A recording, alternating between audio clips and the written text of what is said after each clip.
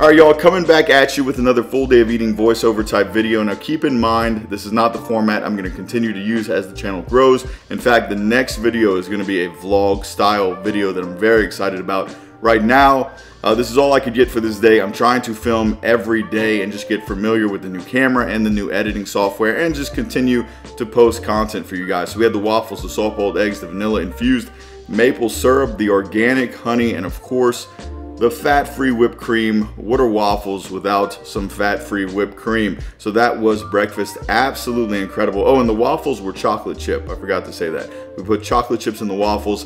And you know the running joke from TikTok, no whipped cream, unfortunately. Maya snuggling on my leg, looking absolutely adorable. I mean, look at this dog. This is the most loving dog I've ever met in my entire life. Just an absolute snuggle monster. And then her best little friend, Bella, also a snuggle monster. Just so cute. This is my girlfriend's dog. This is my dog. I actually have two other dogs that I'll probably show you in like 2 videos from now. But they don't live inside because they're kind of bad. So anyway, I made this chicken. I made a roux. So if you're in Louisiana, you know all about roux. Some people buy it in a jar at the store. I just can't bring myself to do that. Gotta make my own every time. So I had some chopped up onions, some garlic, some bone broth, some chicken, and of course the roux just to thicken it up a little bit. And this meal was absolutely incredible. You don't have to make the roux when you're making a gravy. Most of the time I do not. All it really does is thicken it up and add calories, but on this day it was the move. Like when I took a bite of this food, I was like, ah.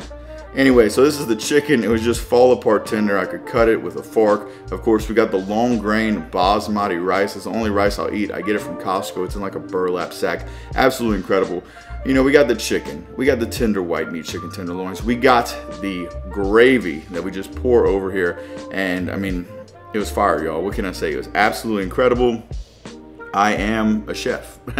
Anyway, what's coming next? I don't know. I haven't watched this video in a few days. Okay, so we got the blender out, y'all. The Ninja blender. I used to hear Greg Doucette shit on the I don't know, whatever the other kind of blender is, it's really nice. And he always said to get the Ninja blender, and I didn't believe him. Oh, the Vitamix. He said the Vitamix was shit to get the Ninja blender. It is true. We got a chocolate shake that we're making. The Ryse Moon Pie protein powder, absolutely incredible. Goes perfect in a chocolate shake. We use the Hershey Simply 5 limited ingredients.